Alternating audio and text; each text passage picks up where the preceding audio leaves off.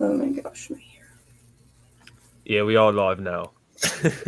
Hello, people. Hello. Today we're doing compliment getter fragrances. Because those are fragrances people enjoy. Oh shoot. Okay, Do you need to close the tab on the YouTube? there we go. Let's do it like that. All right, should we wait till more people get in? How do we want to do this? We don't have to make it super long, so we could like do the live like as if it's a video, and then people can watch it back. Because it's kind of early, so like some people might not be able to make it this early, if you know what I mean. Yeah. All right, So, like, hi people. Yeah. We got five compliment getter fragrances for women, and then Lewis has 5 for men. Yeah, so hell yeah. That's what we're going to be doing today. So yeah, you want to start us off, Lewis? Yeah. We'll just do like we'll go back and forth. So I'll do one, you do one. So a lot of the ones I'm going to be talking about, I don't actually own anymore because I've kind of moved on from them. I find that a lot of the things I like now, they don't really get compliments. So I kind of don't get as many compliments these days. This is one that I bought in the last few months, and it does get compliments. So this is Lanvin L'Homme Sport, and I've been wearing this a lot to work. That's probably why it's had so many.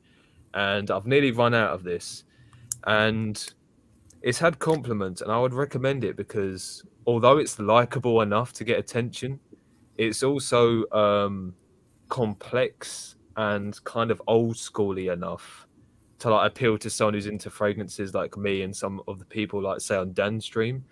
So it's like kind of like old school meets modern. So there's some more old school elements in there. So there's like a very modern-esque oak moss with lemon and lavender. So it's kind of like a freshie, and but it has like a modern vibe as well, like a sporty vibe. And yeah, so I really recommend this one. I've told people about this a lot. But I think if you want something that's modern and likable, but also like has a bit of an old school vibe, I would definitely recommend. Fellas, check out Lanvin L'Homme Sport. It's really cheap as well. I got it at TJ Maxx. That's good that it's cheap. I always love cheap. Yeah. Okay, let's see. We got. All right, so this one is Dolce and Gabbana Dolce Garden, and this one is a sweet coconut fragrance. I'm sure most people know about this one by now. It garners so many compliments. It is juicy, sweet. There's plumeria in here. There's vanilla.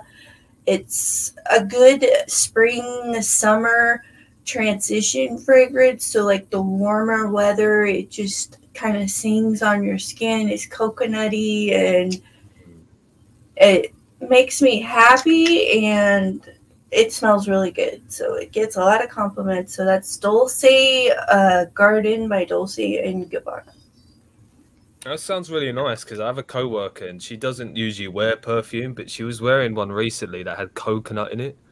It was like very coconutty, and I didn't say anything, but I was like thinking that she smelled really good. So I can see why that would be. Coconut's a good smell. Yeah, I can see why that would be good. And if you got vanilla in there, it's like a sweet vanilla scent. Right, yeah. Next one I'm going to talk about. I don't own this anymore. This is Dior Homme Intense. I don't know if you've tried this, Kay, but yeah, that one's really good. Yeah, men's iris fragrance. For quite a while, this was basically my signature scent. I went through 350ml bottles, and I bought a 120ml bottle, and I got rid of it because I just fell out of love with it. It's crazy because I thought I found my signature scent, but I fell out of love with it. But because I wore it so much, it was kind of, and I oversprayed it, I was bound to get some compliments with it. And it was iris, and basically iris and chocolate. Cocoa's not listed. It's listed in the original, but it does go into the intense as well. So you get like a little bit of fruitiness in the opening, maybe bergamot or pear is listed with some lavender. and there's a muskiness. Musk mallow is how it's, or ambrette is how it's listed, and then a massive amount of iris. So it's like a iris heavy fragrance with like cocoa underneath that. And when you wear it, it's like a sweet cloud, like a sweet chocolate iris cloud. And because it's so strong, that's probably why I got compliments on it, because people kind of, they couldn't help but smell it. So if they liked it, they would like comment, "Oh, you smell good." So if you want something, guys, if you want something that's got iris in it, so it's kind of unique, you're going to stand out a bit. And you want something strong that will get compliments, Dior Homme Intense. That one's a good one, yeah. Yeah. And it's unisex-ish too. So I agree. Yeah. Totally pull it off. Hi Kai. He says good evening. So it's late Good for evening. him in Malaysia.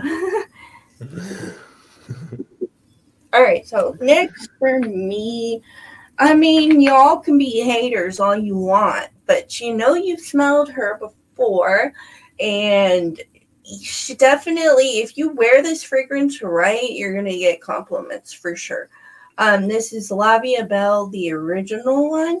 Super duper strong, super duper popular. Like, a lot of people like this fragrance, so you're going to smell it when you go out and about, probably, and you'll know what you're smelling because she's unique.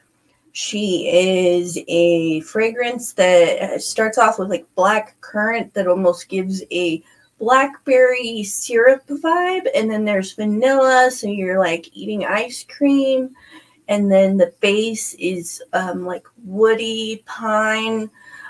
So you're kind of sitting by a tree eating ice cream with blackberry syrup on it. And that's what I get from this. It's a little bit powdery. So that might be why some people kind of hate it.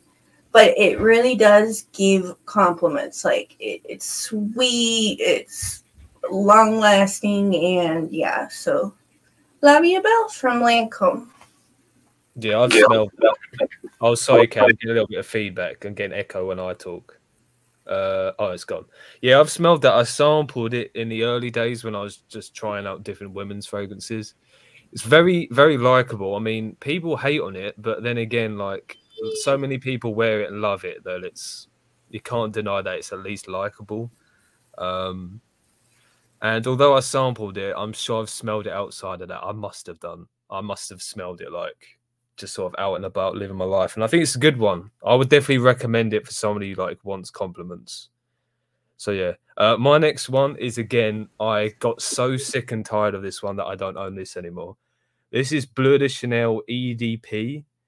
This is kind of similar to La Vie Belle, in like, this is kind of like the men's equivalent, in that people are going to say, "Oh, this is boring, it's obnoxious, it's generic." The thing with that one is I didn't find it that way at all. I wore it a lot in 2020, like similar to Dior Homme Intense. It was like a signature for a while. And I guess it's kind of generic in the way it's set up. So you have like citruses with like some incense and patchouli in the base. But the way it comes across is so incredibly like piercing, and like it grabs the attention, that it's not boring just because of the way the notes come across. So you have like a really piercing citrusy grapefruit with a very smoky incense, which makes it come across really musky. And the EDP specifically is the one people like. That's the one I'm talking about. That's the one I wore. And I got so many compliments. I got at least 15 to 20 compliments for this one. There were times when a girl would smell it and she would like call her boyfriend over to smell me. I'd get multiple compliments in the same day. I would get the same person give me more than one compliment. For men, women of different ages, it's like universally loved, that one. So I would definitely recommend, if you want something that's attention grabbing, interesting to wear, but also very likable and gets compliments, I'd recommend Bleu de Chanel EDP, the Eau de Parfum. I just have to say, Phil, thank you. I don't know how to pull up comment. Oh, yes, I do. Let's pull it up. Hi, Kay and Lewis. Hope you get some positive traction with your live streams. I do believe you have something positive to offer, true knowledge and passion for fragrances. That's really sweet. Yeah, thanks, Phil. Fragrance in Fur says, "Happy Saturday, Kay and Lou. Happy Saturday." Same to you. All right, let's. All right, next.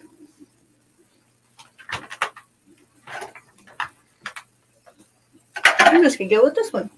All right, so Olympia from Paco Rabanne. Chances are this is another one that you've probably smelled, but this one is super likable, garners lots of compliments. So Olympia EDP from Paco Rabanne is a vanilla fragrance with orange blossom, jasmine, and salt. So she's like a salty vanilla taffy or like a nougat or something. And so you could wear this year round because of the salt. It gives it a beachy type of vibe. So like the summertime, it would work good for summer and winter because of that vanilla. It's gourmand. So, and then spring because it's got white flowers in it. So yeah, great compliment getter year round fragrance that you could wear all the time. Olympia from Paco Rabanne. Awesome. I've not even smelled that, but I know Paco Rabanne, they're usually like sweet and strong and like grab your attention. So I wouldn't be surprised. Next one, again, there's only one in this list I actually own. So this is another one I don't own. This is Amouage Reflection Man. And I wore this a lot in the early days. I used to have loads of samples of it. And people compare it a little bit to La Mole by Jean-Paul Gaultier, and I kind of get it. They come across like similar. They're both kind of sweet and powdery. But where La Mole is like vanilla and lavender, this one is more white florals. So it's always kind of recommended as a great white floral fragrance for men, which I agree with because I think it has jasmine in it, but as a whole, it doesn't come across as like super white floral or anything like that because it's very smooth and very sweet, sweet floral for men. Some of the compliments I got were like on a bus. Like I remember a girl saying, "Oh, you smell good. You smell like over in England we have hot cross buns, which are like a dessert thing." But she said I smelled like them, and she liked it. And then I had someone else at work who he's like, I was working with a guy, and he was like the type of guy you never thought would ever give you a compliment on a fragrance. Like he wouldn't compliment another man, sort of thing. But he shouted over to me. He was like, "Oh, you smell really good today," and I was like, "Oh, cool." So I do remember getting a lot of compliments for that one. I think it's just different to what people are used to smelling because it smells very expensive and very, I don't know, I think maybe people aren't used to like that quality, so they get taken aback by it. But yeah, I definitely recommend trying it out because it's not like their others. I know Amouage are a Middle Eastern brand, so they have a lot of smoky ouds and things like that. So this kind of stands out in their range. So if you want an Amouage, if you want something expensive from Amouage, but it's also likable, I would check out Reflection Man. It's a good one. Yeah, I should buy that one. I want to try the Fate Man. That one has like a lot of spice in it. All right. Next I have, let me pull this up real quick. I have Poison Girl. This one is super compliment getter, super likable. This is Tonka Vanilla, orange. Let me pull up the notes just so I refresh myself on this. Okay, so it's got vanilla, almond, tonka, bitter orange, rose, and then a bunch of other notes. But I mostly get that vanilla, like creamsicle, because of the bitter orange. You get like a orange creamsicle ice cream type of vibe from this fragrance. And it's super youthful and sweet. It works really well for me year round because of that orange. Orange just Like in the summer, it's nice. In the winter, the vanilla comes out. And yeah, so this is great year-round compliment getter. Orange creamsicle smelling fragrance. So that's Poison Girl. Is this the EDT? The EDT has more of the orange vibe than the EDP does. The EDP is more Tonka heavy, and I'm not the biggest Tonka fan. So yes, this is the EDT, Poison Girl. Awesome. Yeah, I know that one's good, and I need to try it again. I remember I've already told you, but I like the Flanker, like the unexpected one. Okay, the next one I'm going to mention is one that when I met up with Dan the second time, this is a video of me and Dan together. It was during this video. I'm not talking about it there, but when we filmed that video together, I spoke about this one. This is 1881 by Cerruti. And I recommended it in the video, and I actually had people coming back to me, messaging me, and they were also commenting on Dan's live stream that they had bought it because of my recommendation and they really liked it. So I'll mention it again. Hopefully people will try it. This is I have to put up the notes for this one because I can't remember as well. So this is a 90s fragrance, but it kind of like hints at the 80s a little bit. It gets compared to Boucheron Pour Homme. So if you've tried Boucheron, which I haven't, it gets compared to that. But I remember Dan telling me he has both, and the 1881, which I'm talking about now, is kind of fresher than the other. So I'm glad I picked this one up instead of the Boucheron. But it can kind of go either way because they're so similar. I think both are really great options. But this one has juniper in the opening, which is obviously a fruitiness, but it's a unique fruitiness, and it kind of reminds me of cocktails for some reason. I don't know why, but it's kind of a change up from like your regular lemon and bergamot and stuff like that. So you get fruitiness from the juniper. There's obviously sorry. There's citrus, lavender, and carnation is in the opening as well. Carnation is used in a lot of old school fragrances, which is kind of probably why this reminds me of an 80s one. And it also has oak moss in the base. So although it's, I think, a 90s release, it's very similar to like 70s and 80s style. So if you like, kind of like this one, if you want something that's like a more modern take on an old school style, I definitely check out 1881 by Cerruti.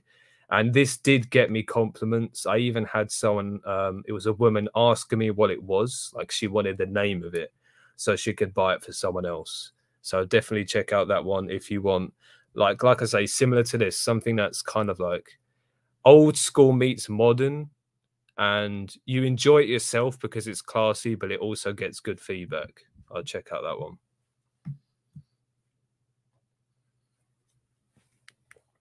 I think you're muted. Yeah, you are. There. Is that the name, 1818? No, it's 1881. So you just need to change around. 81. Okay. All you need to do, Kai, is just change one of those numbers around. All right. Let's see. Oh, there she is. How many have I done? 1, 2, 3, 4. Oh, okay.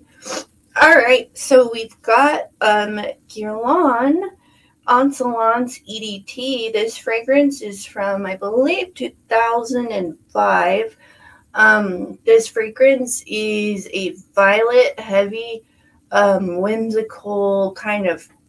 It reminds me of like fairies or ballerinas. The pink liquid especially. So the EDT is heavier on berries, like red berries and like blackberries, blueberries. But yeah, so this is a berry heavy fragrance. I mostly get like raspberry and violet, like powdery, beautiful violet. I love it. It gets compliments. You have to like powder to like this one. But the sweetness sort of balances it out, and then there's a tartness from the berries, so it's really good, and I love it. It's Insolence EDT. I've done all 5 picks. How many have you done? Yeah, I did all 5. Okay, so we've both done all 5. So I guess after we've done that, I'll just ask you, like, what is your opinion on compliments in general? Do you care about them? And does it influence like what you wear, what you buy at all? What's your thoughts on that? Compliments. I really don't give a rip about compliments. Yeah. I wear a lot of old lady fragrances and get told that I smell like a grandma, but I'm okay with it because it smells good to me. Yeah, exactly.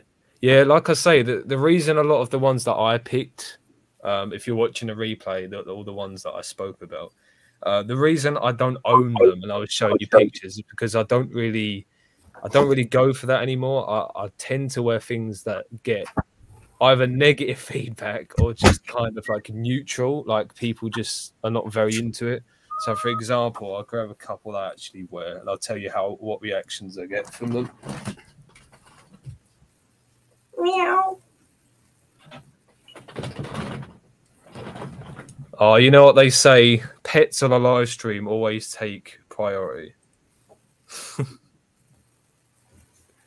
That's a beautiful animal. So, like Kay was saying, like she wears fragrances, and people tell her that she smells like an old lady. I wear this. This is Shalimar cologne, which was originally targeted towards women. It's a very old fragrance, and dude, if I wore this, I'll get no compliments on this at all. Like I just wouldn't. And if anyone did say anything, like especially the guys I know, they would say I'd smell like an old lady. But the dent in it shows how much I wear it. So I'd be lying if I say I care anymore. That's kind of where I'm at. I mean, it's always nice to get a compliment. So, for example, if someone complimented me on this, I'd be very impressed. I'd think that's really cool. But if I do wear it, I'm obviously not searching for compliments. So that's kind of where I'm at now. And it's kind of interesting because for me, when I first got into it, it was all about compliments. And I think it's like that for a lot of people. They actually get into fragrances because of compliments and then they move away from it over time. So, yeah, that's where I'm at. Yeah, I dropped the link in here, so I don't really know how to drop a link like Dan does. Oh, I think I saw you do that, yeah. But yeah, a couple of minutes ago. By the way, what's your scent of the day? We didn't even talk. I haven't even sprayed anything. Me neither. I'm crazy. I just like got up and then got ready, and I'm like, oh shit, I'm in a hurry. So, all right, let me see. Okay, my scent of the day. I haven't worn this one in a while. Saffron and Orris from Chorus before the reformulation. I've never heard of that. I've never heard of the fragrance or the brand. It's like $50 a bottle or $70 a bottle now. I don't know. They went up in price, but this was $6 at Ross. So it was like saffron. So I blind bought it, and it's good. It's definitely saffron and Orris. It's powdery, spicy. Yeah, I love it. Yeah, I'm going to go with, this is a recent pickup for me, L'Instant Guerlain EDP. I actually shaved today, so it might actually hurt putting this on, but I don't give a crap. I'm going to do 1, 2, 3, 4. I don't overspray it, so I'm just in all day. Okay, so if anyone's tried this has like lemon and elemi resin in the opening. So you get a tiny bit of citrus, like a little bit of lemon. Elemi resin, which kind of reminds me of lemon. So there's a little bit of a resinous touch. And then it's mostly just chocolate after that. Like it's mostly chocolate. Yes, legend is here. And truly, so there's if a fragrance is just too just likable chocolate, if that's kind of all it is, maybe that could be boring. But because there's a patchouli note in here that kind of adds like a masculine, like a metallic, earthy patchouli that adds like a touch of masculinity to this one.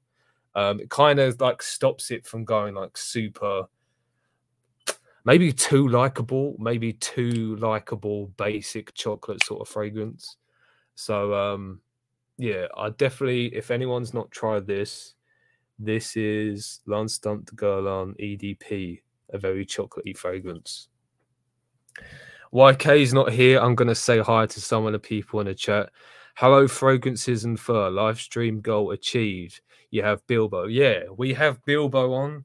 That is definitely an achievement.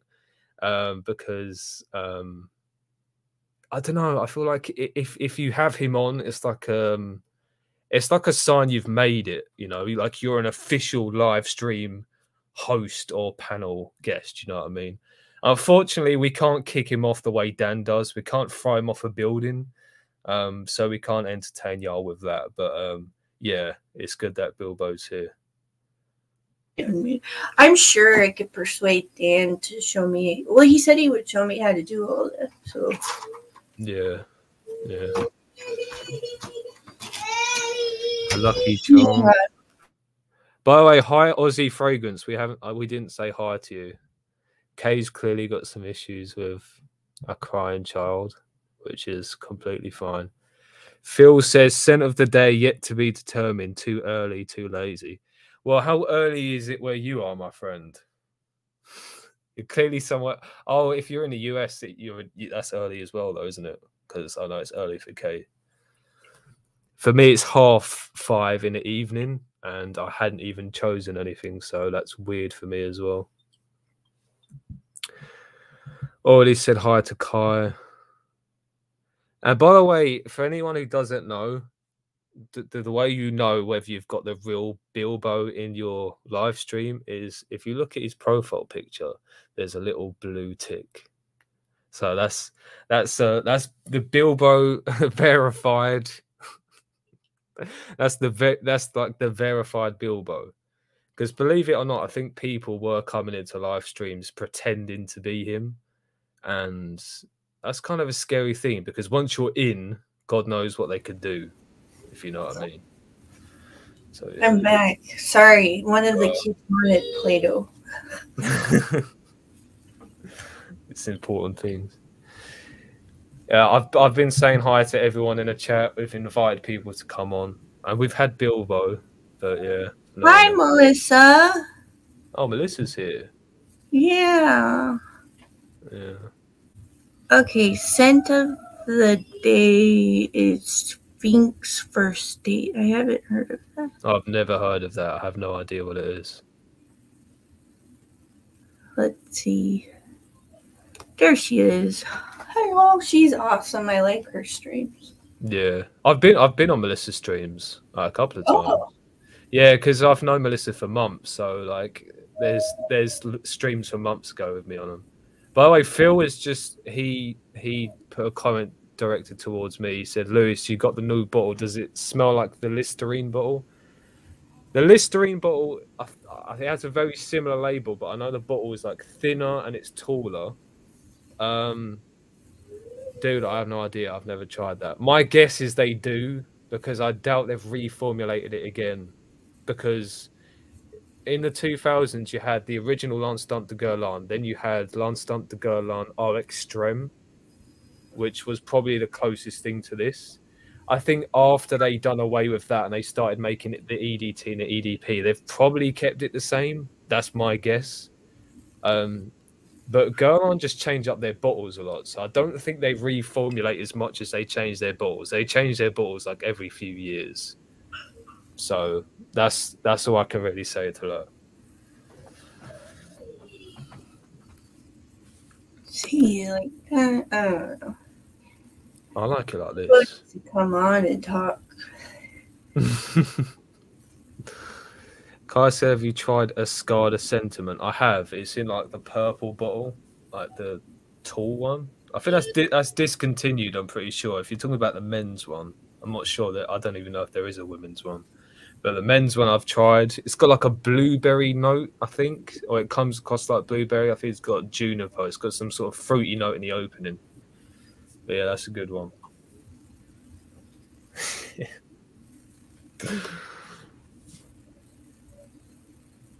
Sphinx is a brand new brand.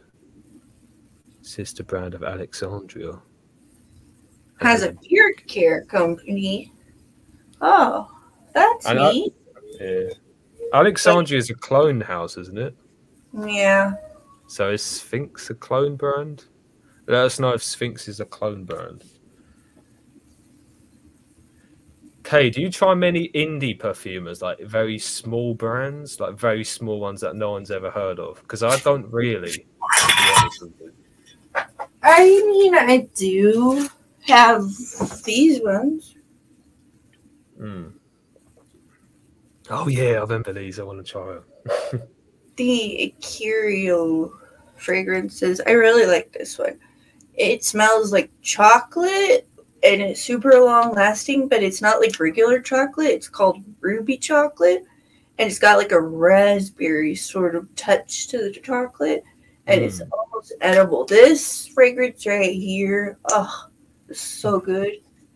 I mean, I use it a lot, and it lasts all day.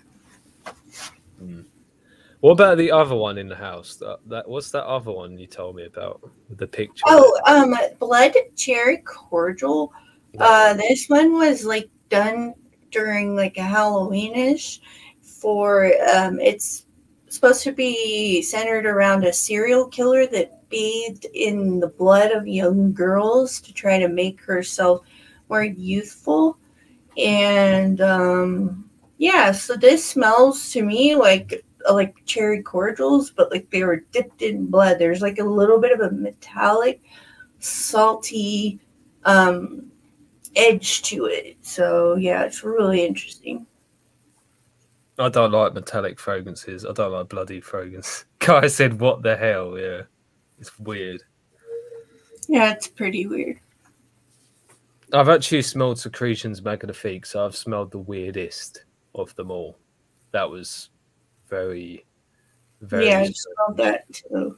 Not. Oh, you have. Yeah, my friend had a sample. Oh, you got a sample. Oh, okay. I didn't like it. I didn't think you would. Yeah, it was a bit. Yeah. All right, we're at 32 minutes already. Okay, hey, our friend just posted. Let's see. Correct. They say it's not. I have a few of them. First Date, Tabac Citron, Vanille, Black Anubis, and cannot pinpoint them being an exact dupe of anything. Okay. Interesting. Maybe they're not a clone brand. Maybe they're just affiliated with one, but they themselves just make their own stuff. There you go. Yeah. Yeah. What? Okay. All right. So, do we want to wrap it up? Because let's wrap it up. This was our first live stream together, and I think it went really well. I liked the topic. I think anyone who watches the replay is going to have like 10 really good fragrances to choose from if they want to get noticed. So yeah, I think we should totally do it again. We should think of more topics and potentially like invite other people to come on with us or something like that. I don't know. That could be an idea. But yeah, it was really good. And Ozzy said, "Well done." So thank you, Ozzy. Awesome, thank you. Yay! All right, bye everybody else. Are you going to be on Dan's stream later? Yeah, I'll hop on for a while. Yeah. Okay, we'll see you guys on Dan's stream later if everybody's watching. All right. Let's see. Take care.